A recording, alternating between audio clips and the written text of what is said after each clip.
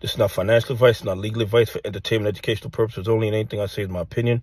Please don't make any financial decision based on anything I say in these videos. That being said, hit the like button, subscribe button, all that YouTube algorithm stuff, so you get the videos I put them out, see what I'm thinking, see I'm analyzing that data. Like I tell y'all every day, the day they release us is false. I'm against a false narrative of the market, so we can make bad trading decisions. Listen, the hedgies seem to be concerned about the squeeze. They see everything that's going on in the market. They see the banks failing. They see that new rule that DTCC put out yesterday, where they're no longer accepting their securities as collateral. So the hedgies, the bad actors, the co-conspirators are under a lot of pressure. Now, this is a suggestion. Just a suggestion to you hedgies, you market makers, and you bad actors. You have been attacking us for the last, 24, 30 months with all the negativity, all the psychological attacks. And the thing is, your goal is to get us to sell our shares cheap. Am I correct? That is your goal. I believe what you guys should do is let the stock do what it does. Let it hit all-time high again.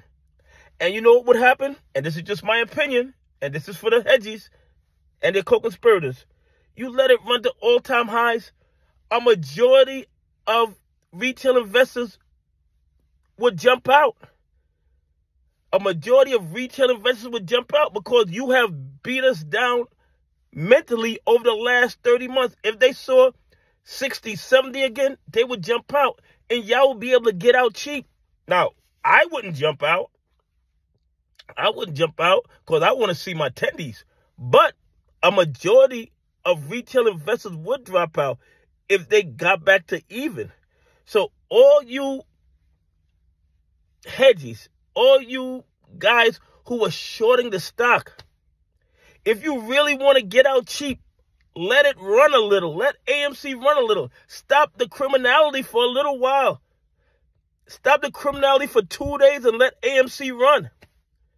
I guarantee you, billions of those counterfeit shares will be returned to you.